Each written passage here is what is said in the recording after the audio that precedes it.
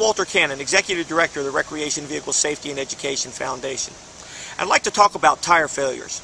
We've been working with tires on RVs since 1993, and the number one cause of tire failure is an underinflated tire.